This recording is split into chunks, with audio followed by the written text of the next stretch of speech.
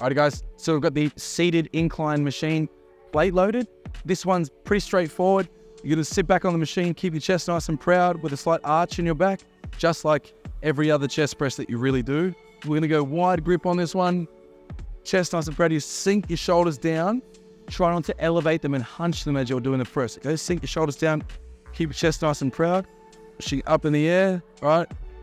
And then keeping your elbows right under your wrists so that they're not flaring and moving backwards and forwards. So elbows under wrists,